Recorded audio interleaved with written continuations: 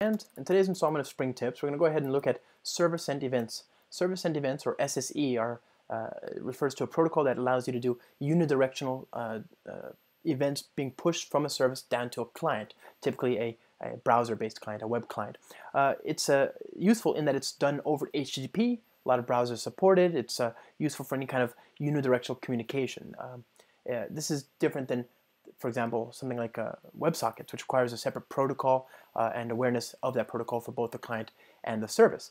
I'm not saying one is better or more useful than the other. Quite the contrary. They're both very useful and they have their sort of interesting use cases. One thing that's different between WebSockets and server-sent events is that WebSockets can do bidirectional communication. Now, you may want to use that if you want a more a proper multiplexed communication protocol.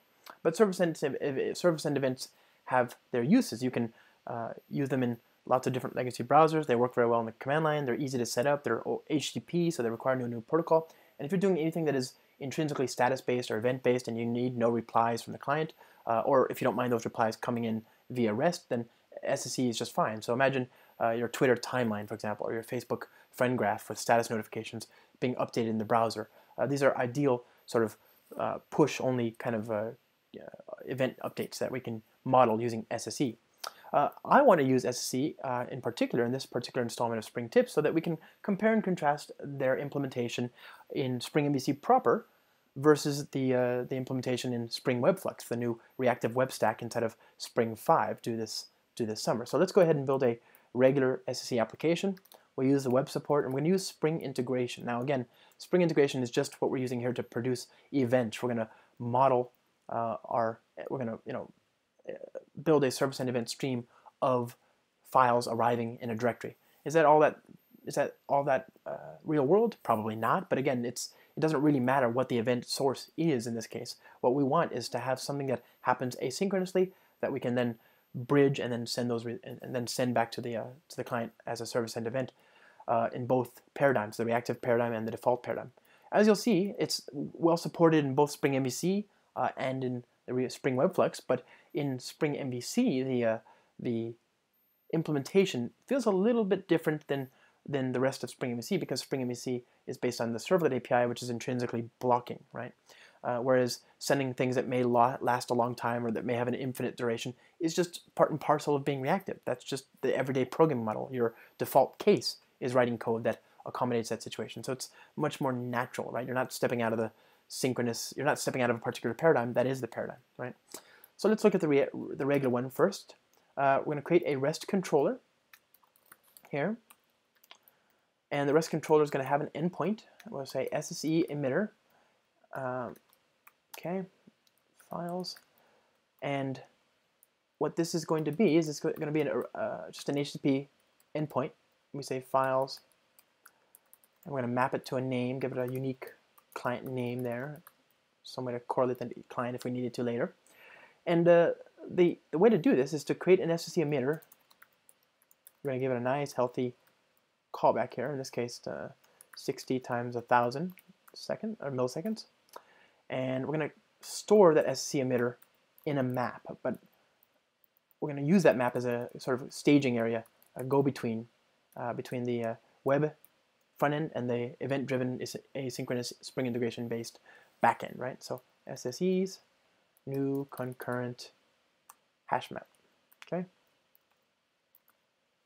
And we're going to say SSEs dot putting in the name as the context, as the key, and putting that in there.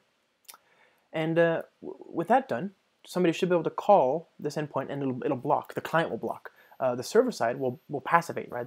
This implementation, the SSE support, is built on Servlet 3.1's async support. So this is very similar to returning a deferred result or a future or a callable in Spring MVC, right? That work will be backgrounded and handled on a second or separate thread pool, which means that the front end thread pool, the one that is handling HTTP requests, is still able to carry on, right? You're not blocking that work.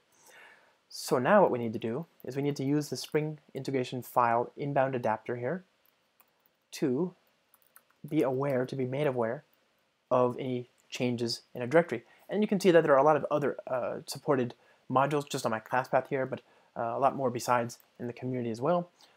So if you understand how to make this code work, then it's pretty trivial to swap out the inbound adapter, the file inbound adapter, for something to your liking, right?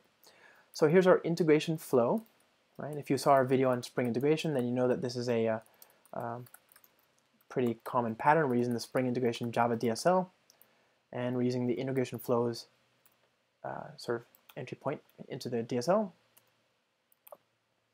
And in order to make this work, we need to provide it an inbound adapter, and that inbound adapter is going to point to a directory, and the directory is going to be the result of some configuration. So we'll just give it a default value here. We'll say that it could be any property called input dir, or it'll be file : / home directory / desktop / in. Okay, so whenever there's a new file in that directory, we want Spring Integration to publish a message. So we're going to say use the inbound adapter, the file inbound adapter, pointing it to the in directory. Tell it to create the directory if it doesn't exist. And then we're going to create a poller, and the poller is going to have a spec.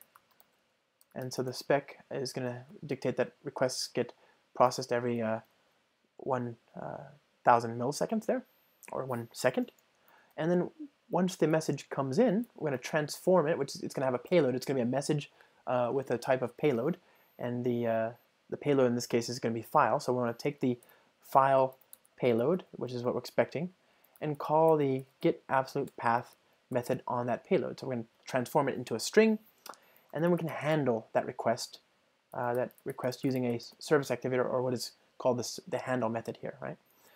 So we use the new generic handler right here, and for every message that comes in, we're going to visit every single record in the SSE's map for each SSE dot send, and we're going to send the path, and of course this will require try catch, so surround that with try catch, throw new runtime exception E, and there we are. That's our fairly simple code. All we can do now, I think, is to remove the lambda, or rather to replace that code with a lambda, and that should do it. That's pretty straightforward. So let's go ahead and see what we've got here. We've got a REST controller endpoint.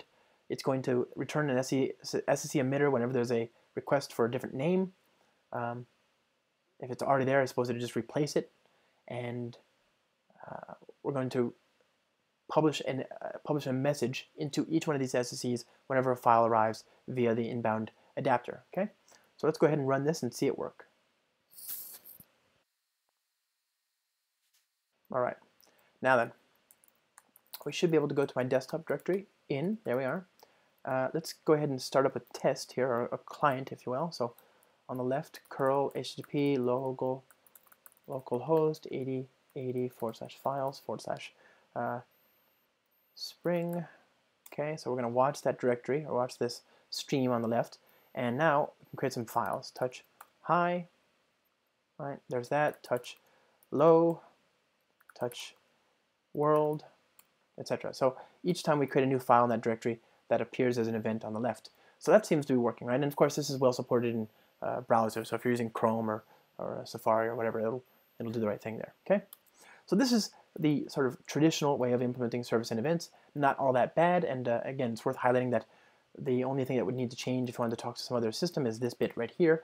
The rest of the code, well, and presumably this bit if you're not returning a file, but the messaging code is indifferent to the source of the message, right, of the event. So this is the first approach. This is what we'll call the regular SSE approach. Now let's look at the same trick, the same implementation, but done in terms of the reactive WebFlux stack. Okay, so kill Java. Okay, and what we're going to do is we're going to go back to start.spring.io.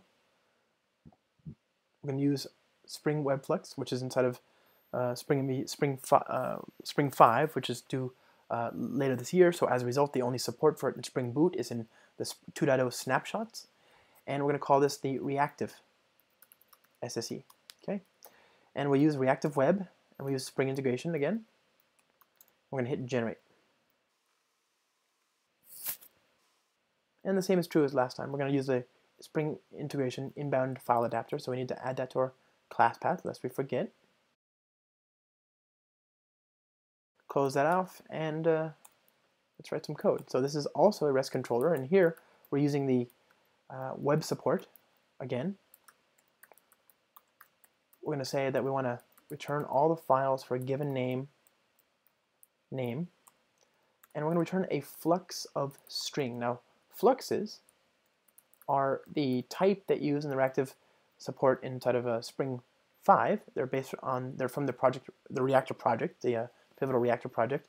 They describe a 0 to n valued stream of potentially unlimited data, right? So they notify you. They're like a completable future that has more than just one value, right? That may happen over and over and over and over and over. So path variable name rather, and what we want to do is to respond to an event happening from Spring Integration. So when Spring Integration sees the new inbound file, when the new event arrives, we're going to publish that message on a channel, and then we're going to have each new client get a new subscriber to that channel, and then we'll use that event in the message handler to then write to the flux, right? The publisher for the flux. So same basic flow for Spring Integration, except that instead of having a handle method, we're going to create multiple handle methods, a publish subscribe handle. So let's see. Curly bracket, input dir, colon, file, colon, // home, desktop in, and I'm going to say files.inboundAdapter is equal to in, and then we're going to use auto create directory, true, create the polar again, spec dot fixed rate equals 1,000, and here we're going to send the data, send the resulting message after transformation on a channel. So let's transform it, right? So get absolute path, and then on a channel we're going to call this files. We need to create that channel. So bean subscribable channel, files channel, and we're going to use the message channels DSL to create a publish subscribe channel, and then use that to connect, you know, one messaging event-based thing to another. So we're going to use we're going to send a message into this channel, and whenever somebody makes a request on this, we're going to add a new listener to that channel. Okay. So now we say flux.create sync, and the sync is the thing that we're going to write events to. But remember the reactive handling happens in an event loop. It's not happening in a separate thread pool. So we want to make sure that we use a serialized sync, because there's implicitly two different things happening here. There's the events happening from Spring Integration, which could happen over multiple threads, and there's the event loop happening in the reactor world. So we want to bridge that with a serialized sync, and we're going to use that to create a message handler. Handler equals new message handler, and whenever a message comes in, we'll take its payload and cast it to a string. Okay, and we're going to write that out to the serialized sync, right, like so. So we're going to say call the next method, that is to say notify the flux that there's a new value by passing in the publisher, or rather the payload. Now, of course, this could be a lambda, so we can replace that with a lambda. That's much easier, and in fact, we could just do this, right? That becomes pretty clean as well, and if we do that, we might as well do this as well. So now we're down to the barest of code, right? And in fact, this could be just a message. Keep it simple. So what we want to do now is we want to say files channel dot subscribe handler, and that's it. We want to turn that as a response. Now, of course, you could take care to what did we do? Oh, string, right? What we could take care, and we should take care to disconnect this handler from the channel when the handler is done. So we can also say handler, or rather serialized dot set cancellation, So whenever there's a cancellation on the stream, we want to say files channel dot unsubscribe handler. Okay, and then we subscribe it and we return that, and that will, Spring WebFlux will automatically process that flux. It'll take that and background it in the same way, but this is what you do for everything. Everything that is multi-valued, you return as a flux in Spring WebFlux. So it's really not all that different. It's the same paradigm. We're just used to thinking about it. It's a default approach as opposed to a typical exceptional approach. Okay, let's go ahead and run this and see what it works. Now I think that's probably going to fail, now that I think of it, because I forgot to put the MIME type. So let's do that here as well. Okay, there we go. I'll restart.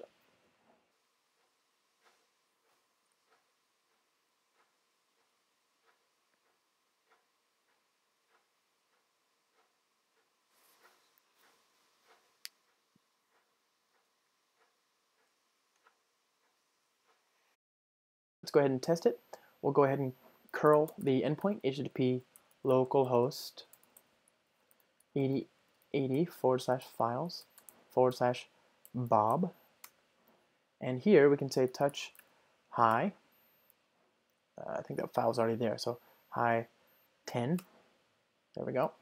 11, 12, 13, etc. Right?